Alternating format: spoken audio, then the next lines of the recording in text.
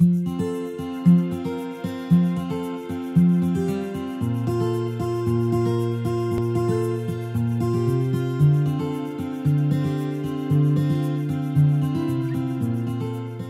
do the judges at a diving competition assess whether a dive is good or not? And how do they give their scores? What do they do before anything else? They use criteria. In other words, they observe the dive from many different points of view, keeping in mind, for example, synchronization, distance from the diving board, the angle of entry in the water, and so on. For each of these criteria, they have indicators, reference point that can say if each criterion has been fully satisfied or not.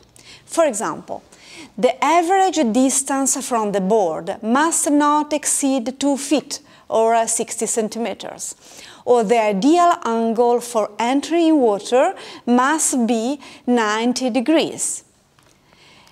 Values are given to each of these indicators so that they will allow the judge to assign a certain score to the diver. When we are about to carry out an assessment in an educational setting, we do the same thing, even though sometimes this happens in a more implicit way. We have in mind the points of view we are using to observe the performance of the students. We know what the intended performance should be, and then we give that an adequate value. In some cases, however, it could be interesting and useful to plan this dynamic. This means intentionally thinking about what our criteria are, meaning our points of observation of the performance, what indicators match those criteria, and the values we wish to attribute them. To organize our thoughts regarding the criteria, the indicators and assessment, we can try to organize a grading rubric. The rubric is a conceptually simple tool, an organized table, where we find the description of the criteria. In this case, we are looking at a rubric that can help us grade an essay. Potential criteria could be the comprehension of content that comes through from the essay, the quality of the expressed concepts, the accuracy of the writing, the management of bibliography and quotes.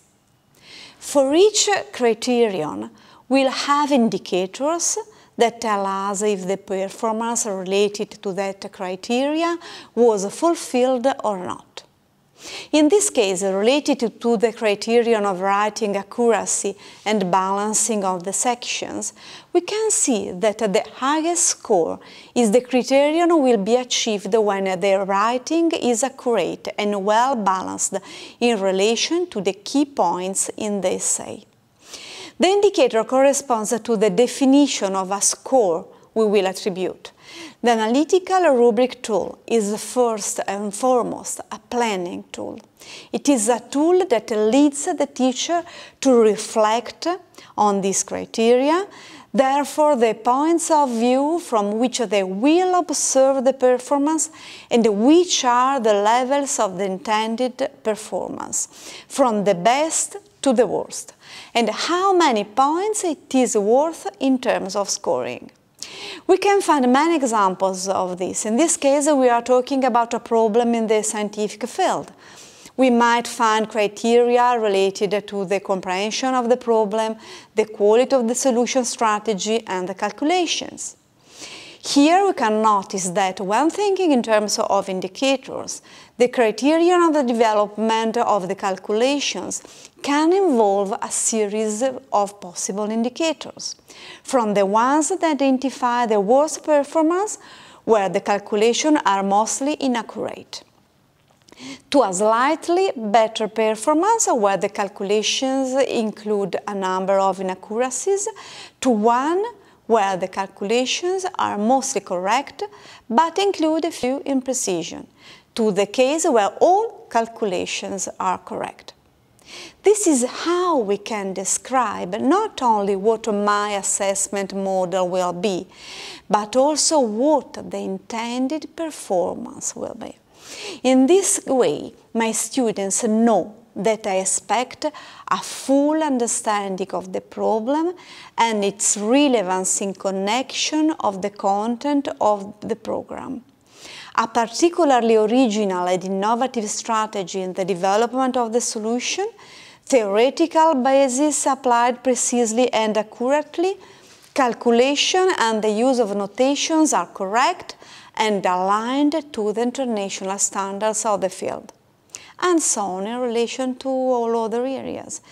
It's, however, not always possible to analyze a student's performance in such detail.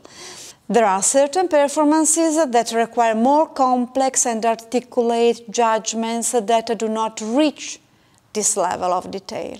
Even in this case, it is interesting to try and to make an effort to formulate them. The tool we use in this case is the so-called holistic rubric.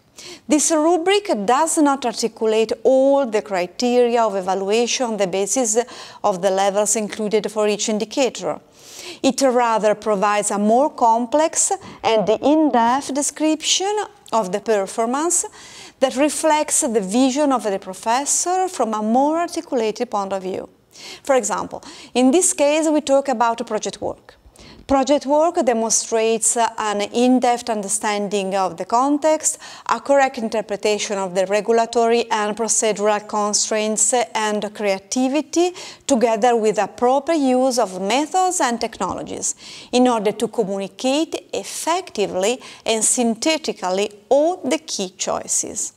In this case, we refer to a fairly complex performance, to which the teacher does not deem it necessary to detail the single criteria of indicators, but prefers to go towards a more integrated evaluation.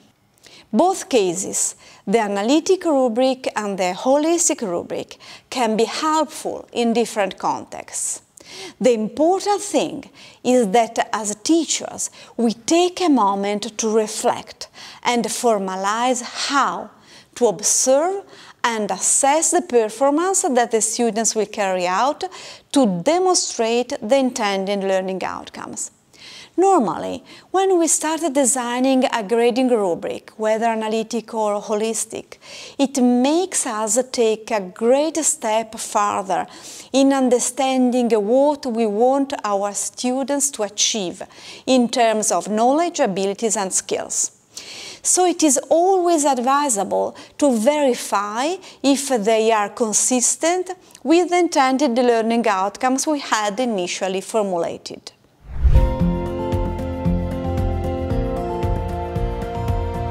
Let's recap.